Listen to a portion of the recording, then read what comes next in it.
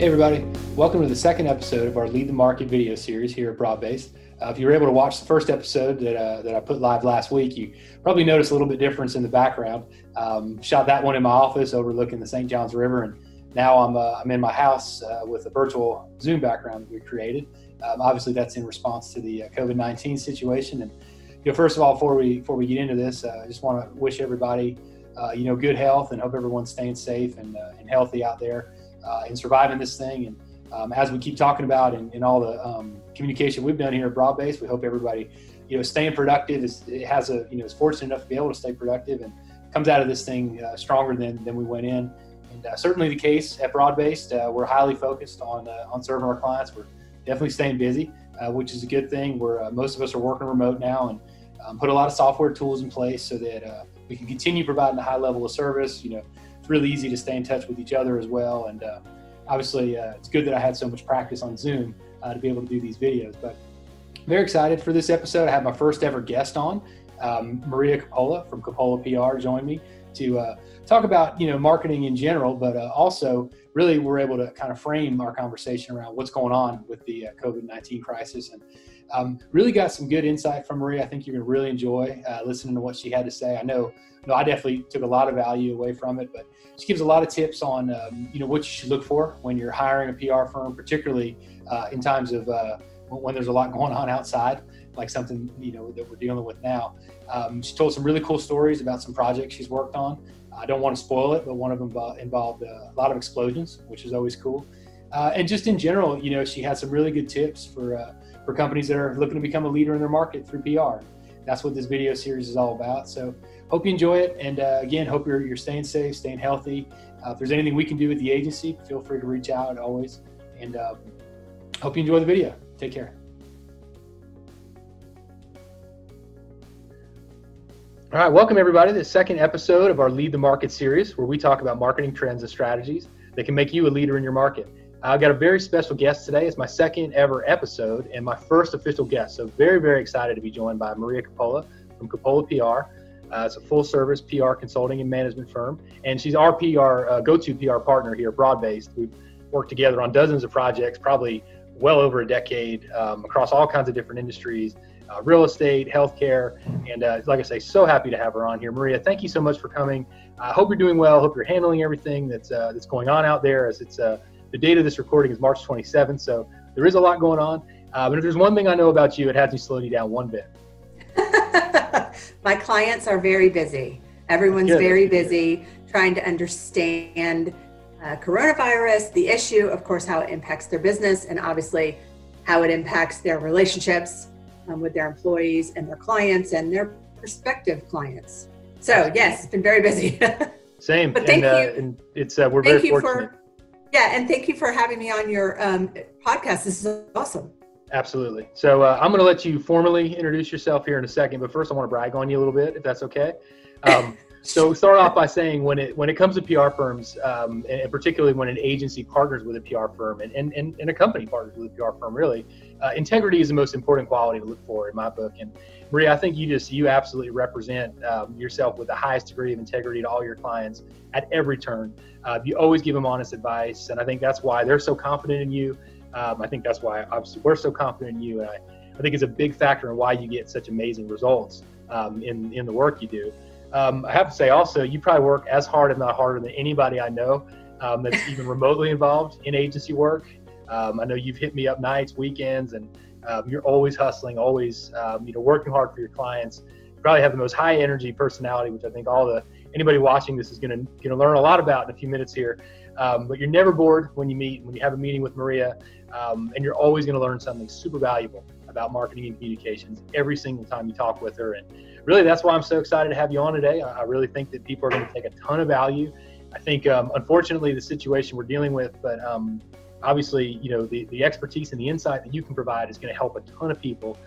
So with that being said, Maria, why don't you introduce yourself and tell us about Coppola PR? Well, I don't know that I could. I don't know that I deserve all the nice things that you just said, but thank you. This is my 20th. I'm entering my 20th year as a public relations consultant here in the market in Jacksonville. Mostly my clients are in Northeast Florida or have some larger presence there. And I have spent the entire 20 years as a counselor or a consultant or a contractor, whichever term you like to use. So I've always been on the outside looking in at my clients, sort of like you, on the agency side, always on the agency side, always brought in as an advisor or a consultant or on a contract term to do a certain project.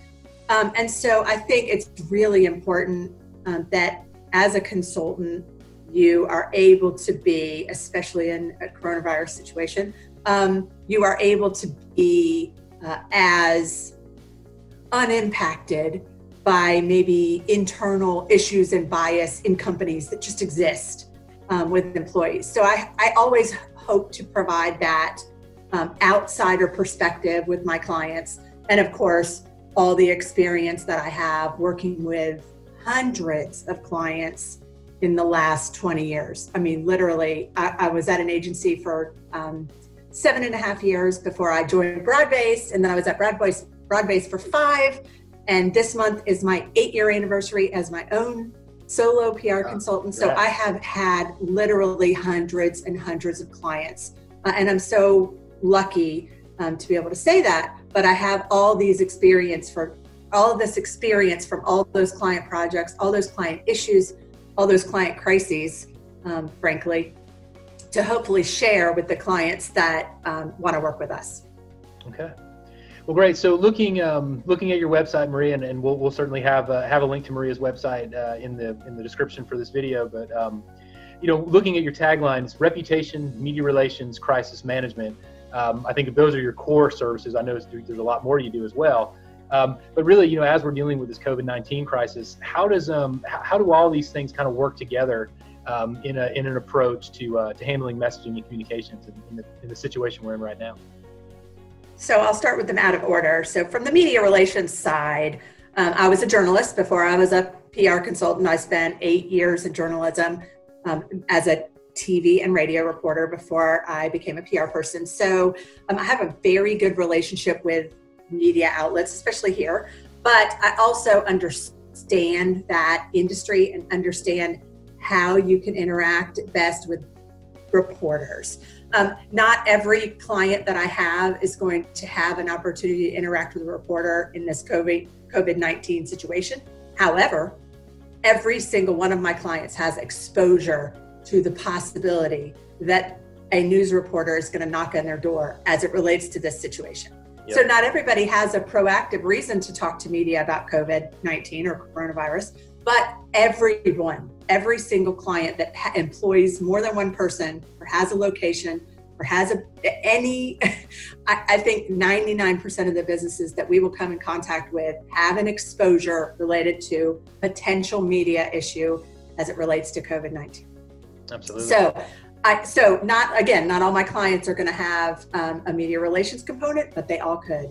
And when you talk about reputation, I think branding, brand loyalty, and your ongoing reputation as a company, this may not be the time to build a reputation, but certainly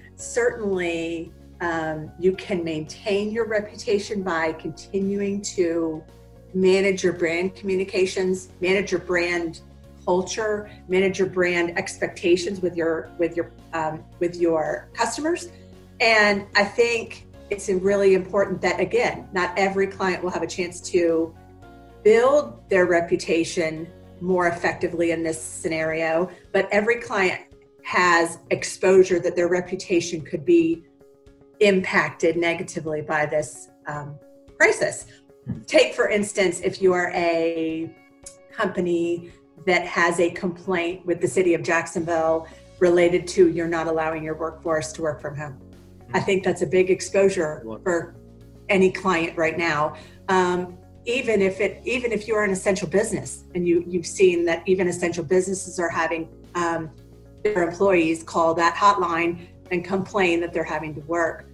So I think reputation is really important, even if you're just trying to get through this by just, sort of protecting your reputation and sort of maintaining your relationship with your publics, whoever that is, your customers, the public, your media contacts, whatever. And when you talk about crisis management, of course, there's a whole lot more that goes into the kind of crisis management I do than maybe, just communications. Crisis management is how are we going to manage this situation, come up with solutions, and communicate those solutions. And I'm usually part of that team that is either, some businesses call it business continuity, some businesses just call it, disaster preparedness. Some companies call it crisis management. But usually I'm part of a team within my clients that is doing those things, that is helping come up with innovative or best solutions for a situation, not just how are we going to communicate it. That's usually the final step. So I do all those things, and in the management of those things, I do all sorts of written communications, all sorts of communications related to strategic plans, strategic networking plans.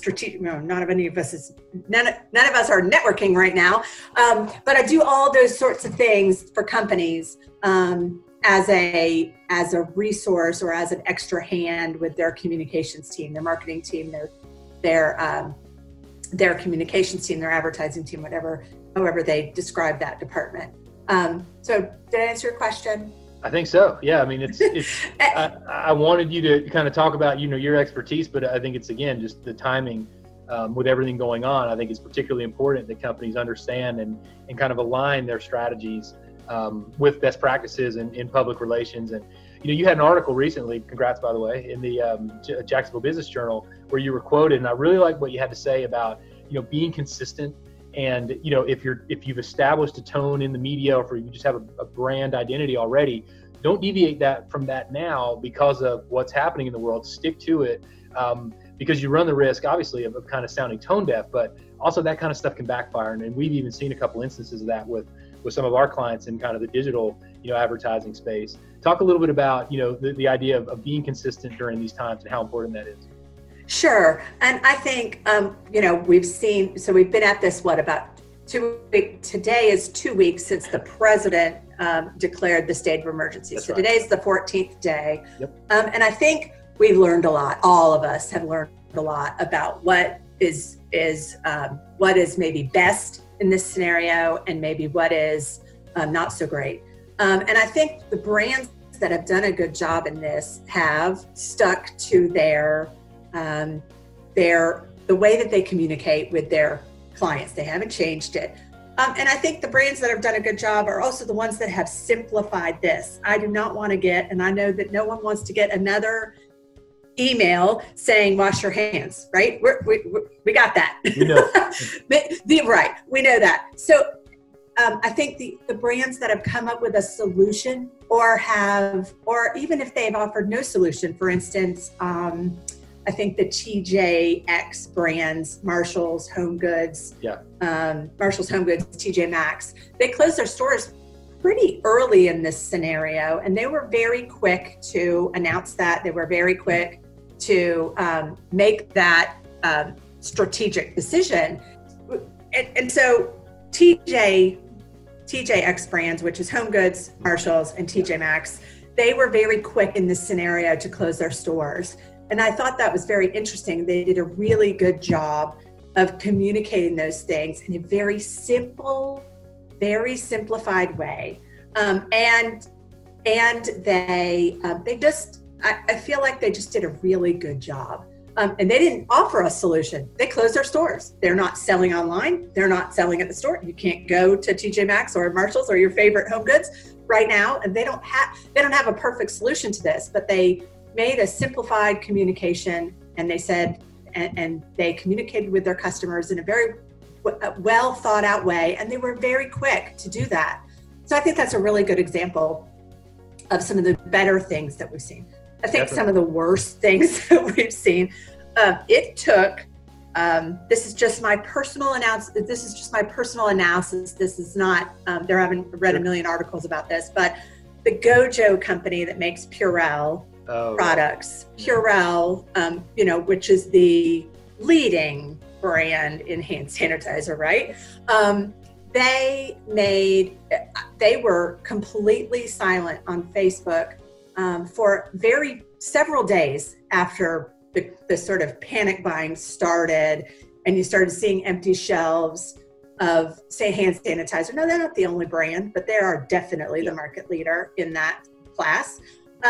And they were silent, and I thought that was interesting because when they did start communicating, they made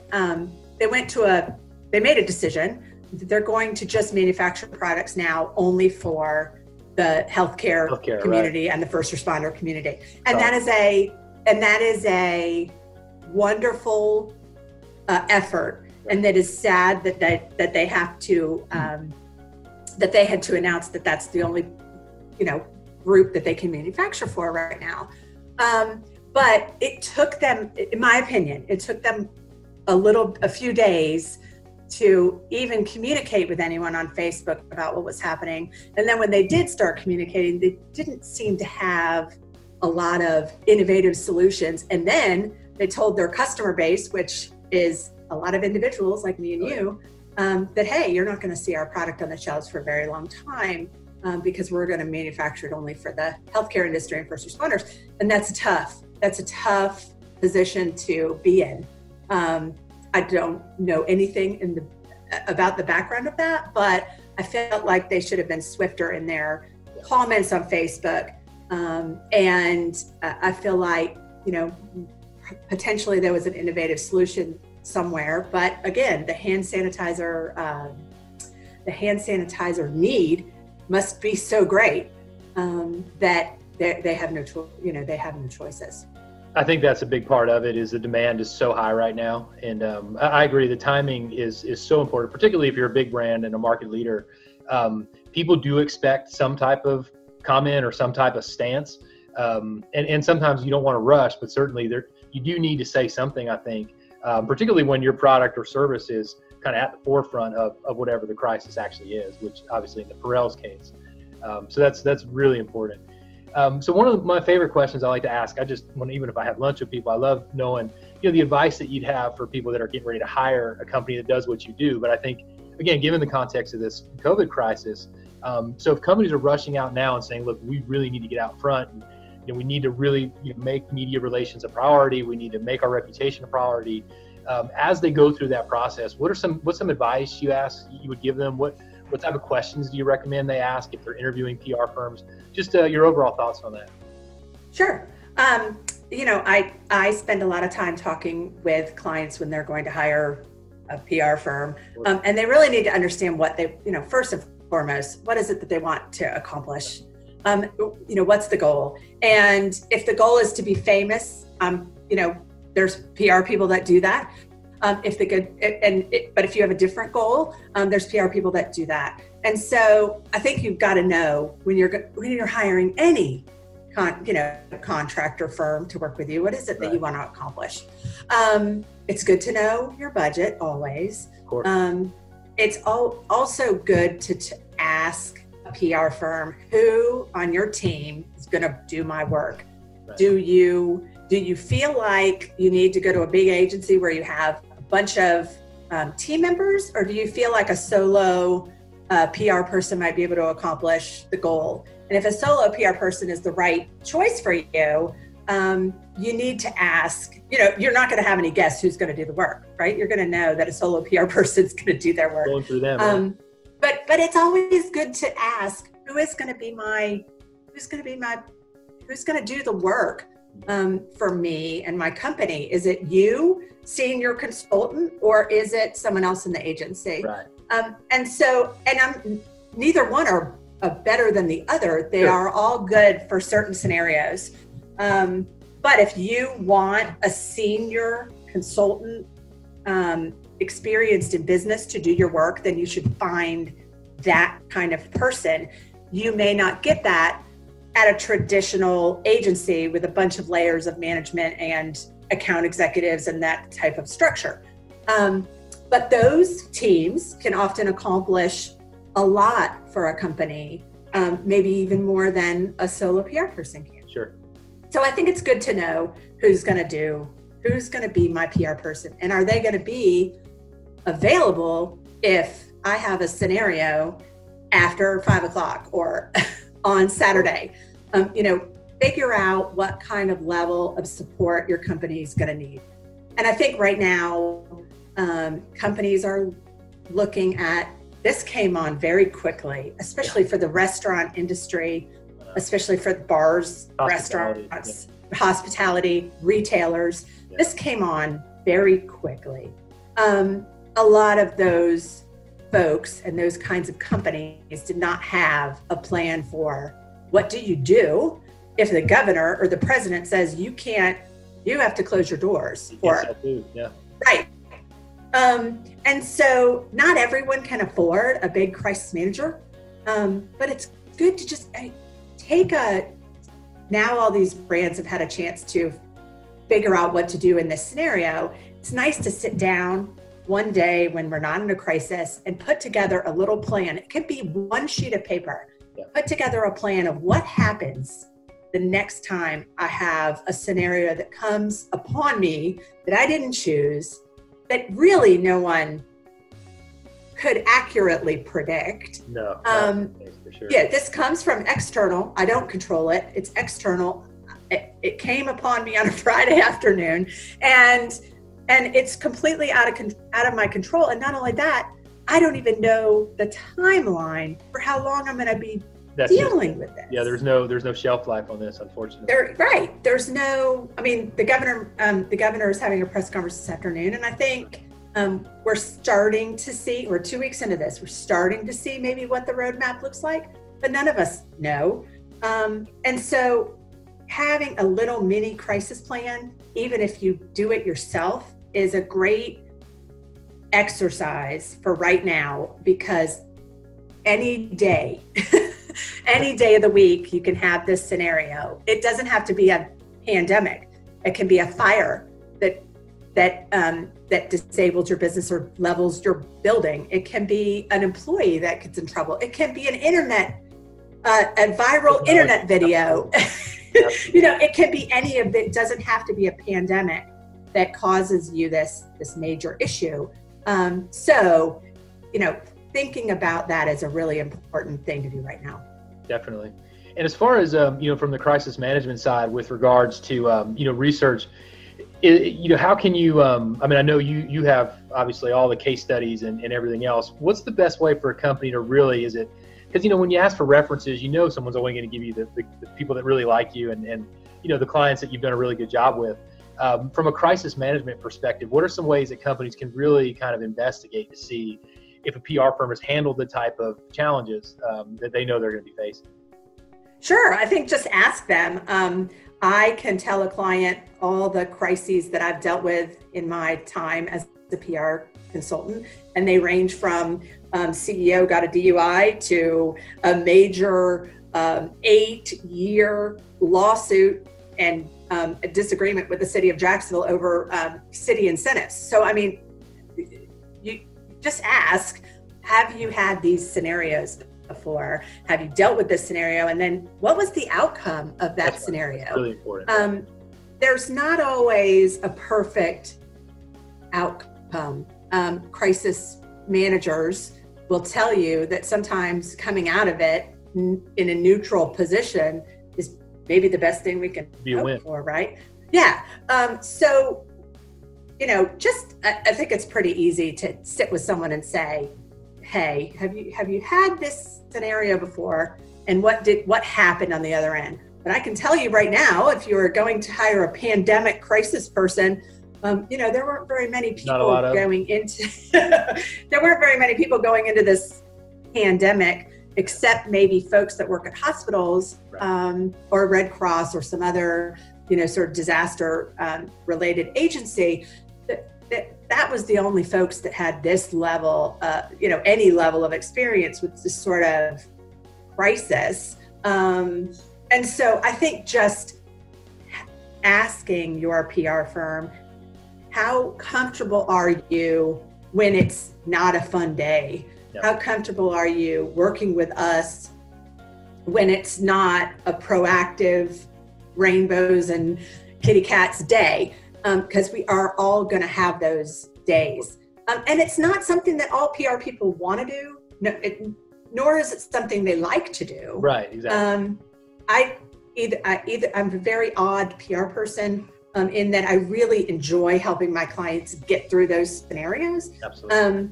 But it is high stress. It is often painful. It is not something that all PR people are comfortable doing, nor do they want to do it. Most PR people will tell you how comfortable they are doing that sort of level of strategic crisis management if you ask them. And again, some just don't want to, and some don't focus on that. And so I think it's just a question that you should ask. Sure. That's always good. It's you always want to make sure that, again, it's the right fit. And I think it's great advice in particular to see, just kind of gauge and evaluate for yourself how they respond, to see if it is something that, they're willing to roll up their sleeves and really get, deep into an issue that, could potentially have almost a make or break kind of crisis. So I think it's really good advice. So let's have a little fun now. I think we've talked a lot about the COVID crisis, and I think with good reason, but let's have a little fun. Can you talk about any unique projects or cool projects that you've worked on over the past few years? I know I have some that I think are pretty cool, but I wanted to give you the opportunity. And is there anything you can share with us?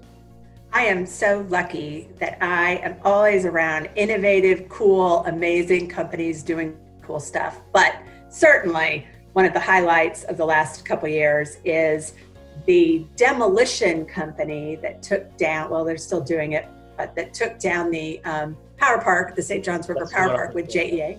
You mentioned that as one that you thought was really interesting. That was really cool. The demo company was a really interesting project because they're not from Jacksonville. They are in a growth industry. There's a lot of coal-fired plants that are coming down across the country. They saw a unique opportunity to expand their business and have a division that just focuses on the expert, safe takedown of power parks across the country. So they saw it as a growth opportunity. They got this project in Jacksonville, and it was the biggest one they'd ever done.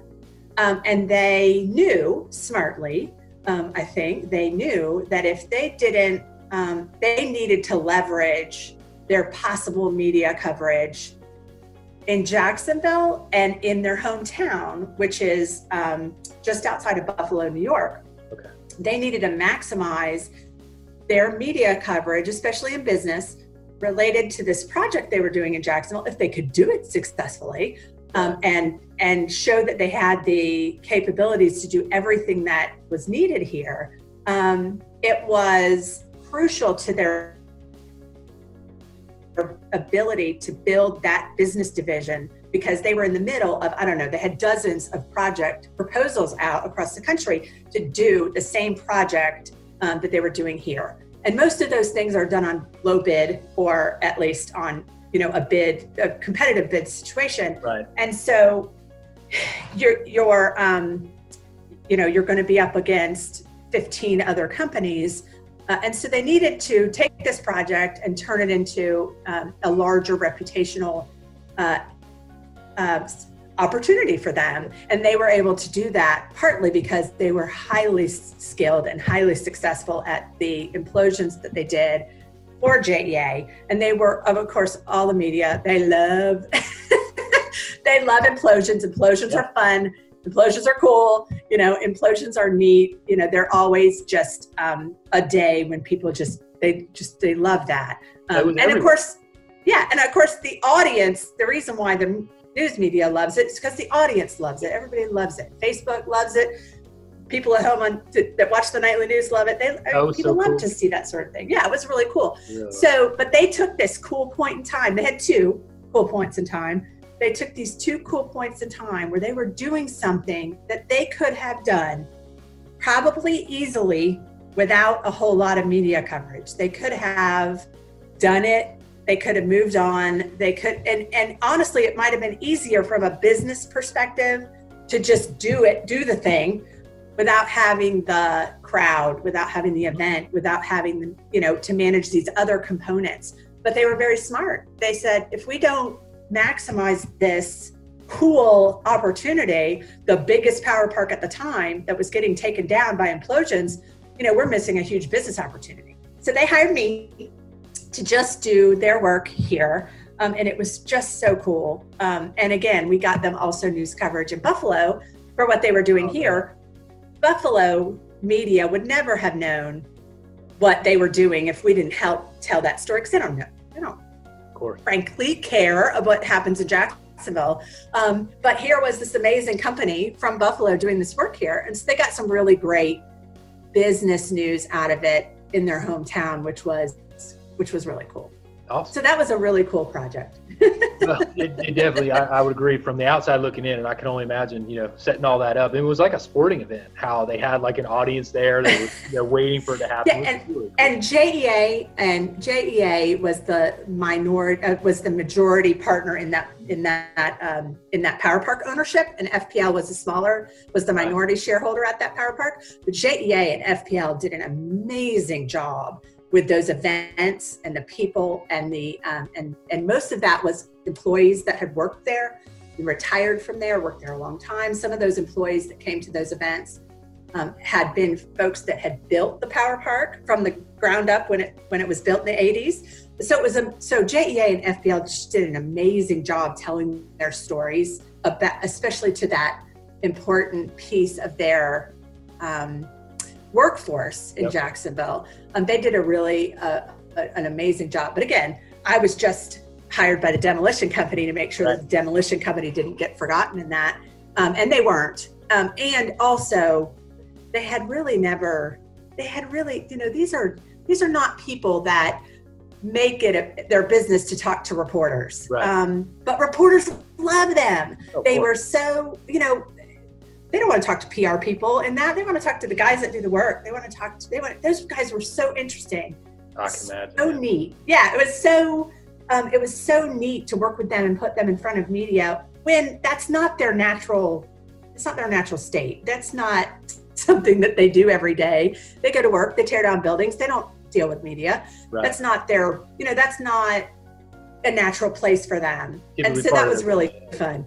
But I will tell you that that another thing I'm very, very proud of that won a little award was the work that I did for the Cummer Museum of Art and Gardens when they did the Augusta Savage exhibition.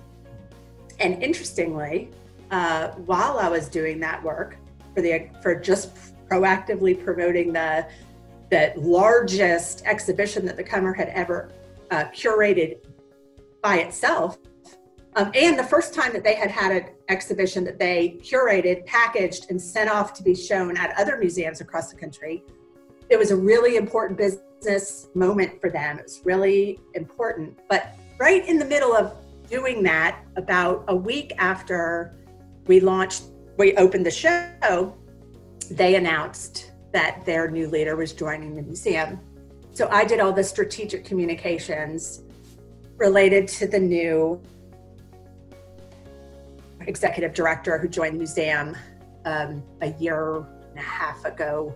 It's been about a year now since we did the communications, but a year and a half ago is when he joined the team. And so it was a really interesting project because we had to shift from this amazing exhibition that we were doing to, oh my goodness, they've hired a new leader, and all the communications related to that.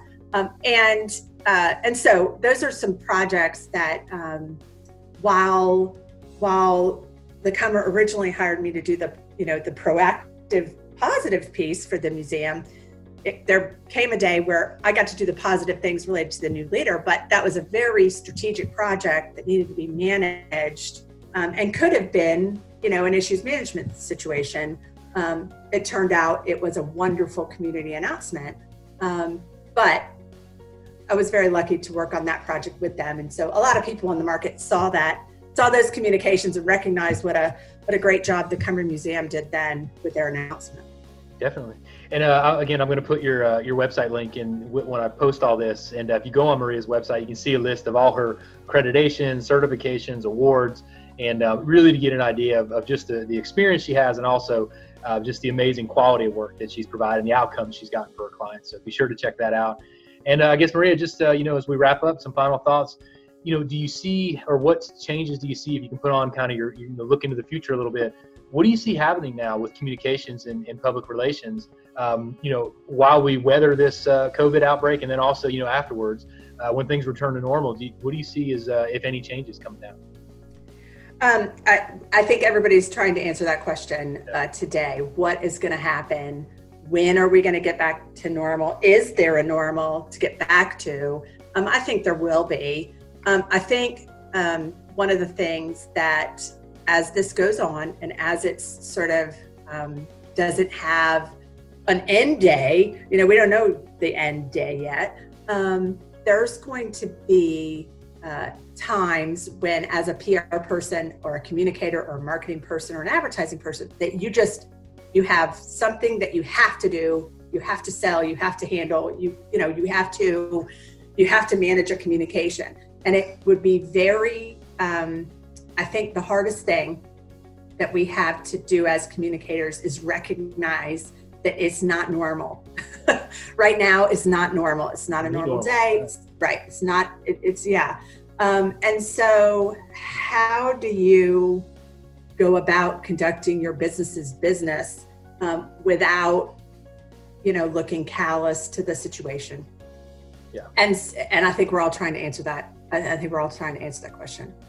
Absolutely. But PR is going to change from this. I think that lots of people got new experience in pandemic communications. I think that the valuable PR people in this scenario have been helping their clients weather this uncertainty, even if they're just a small partner, on how do you continue to communicate? How do you, what's the value in continuing to communicate? I think lots of PR people are working outside of their regular scope of work, maybe. Absolutely. For their clients. And that's okay. I think that is, I think everybody has, right now has to remain really flexible. And I think the most valuable PR people are helping their clients no matter what the assignment is, right. No matter what the trouble, what the problem is, because none of us have been here before. It's such uncharted waters. Yeah. Yeah. No one has been here, but we've all been through hurricanes. We've been through evacuations. We've been through those things, but those things are completely different. It really does. It feels like they kind of come and go. Now, the impact obviously could last from a storm, as we've seen, but at least it's gone, and then the sun comes out. With this, it's kind of like, when is it going to be gone, and what does gone mean? What's it going to look like when it is gone? So sure. A couple of the things that we've seen is, obviously we're talking here on Zoom.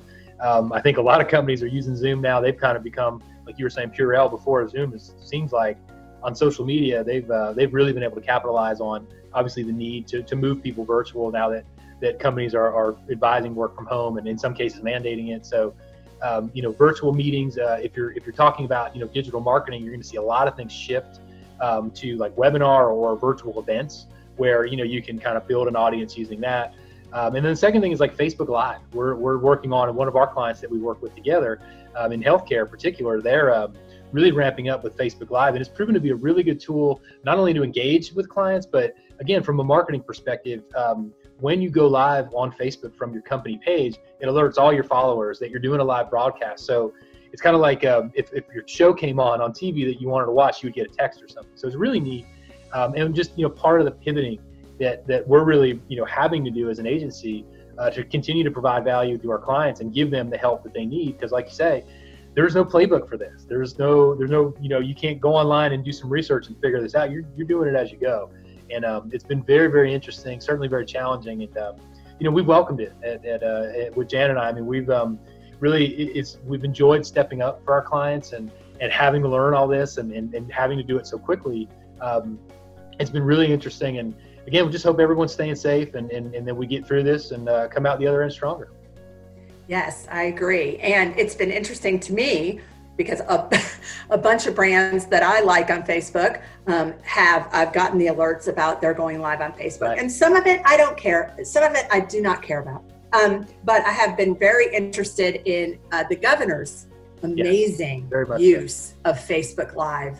He has done, I think, a tremendous job, Governor of Florida, tremendous job on his own Facebook. And of course, you know, I'm getting all those alerts from all the TV stations and all the other things, all the other brands that I watch. But I have watched many of his press conferences from his own Facebook Live, and that's been really well done. I have a client that's going to make a big announcement next week about a really cool Facebook Live virtual arts and health and wellness seminar's not good. They're going to do some classes on their Facebook Live for free, you know, for people that are at home going crazy, being stuck at home. And so those are going to be really fun, and they're going to use Facebook Live. And that's not something that, you know, they've done a lot of. So it's going to be interesting to see them do that. And they are embracing that. And they have a really good partner in that. And I think we're all going to learn a lot when we launch those in a couple of weeks. Absolutely. Well, thank you again, Maria, for coming on. I really appreciate it. You're the first guest we've had on the series. So again, thank you so much. Obviously, I know you're going to stay busy. I know if anyone's coming out of this strong, it's going to be you. And again, really appreciate you taking the time. Chris, thank you so much. I just love the idea of you sharing this great information with your clients. I think it's just a wonderful resource. Thank you. I appreciate that. And enjoy your weekend. I know you're a dog mom, so everyone, I know you got any plans, or is it just still every weekend you just kind of make it up as you go? It seems like. Yeah, all of a sudden I have 8 weekends or so of the next 8 weeks that there's absolutely nothing on the calendar. This is not a scenario that I'm used to. There's usually something on the calendar every weekend. I think we have been practicing social distancing by getting on our boat. And so I think we're probably going to go do some boating, which is our absolute favorite thing about living in Northeast Florida is the water. And getting out on the water is just our absolute favorite thing. So we'll probably do a little bit of that. There you go. That's, like you say, perfect example of staying distant, right? So enjoy it. Absolutely. It's supposed to be really nice. It's really hot though, so be careful. I know, put the sunscreen on and stay safe. But yeah, it should be a really pretty weekend for that. So enjoy it. Thank you, Chris. Thanks so much for having me.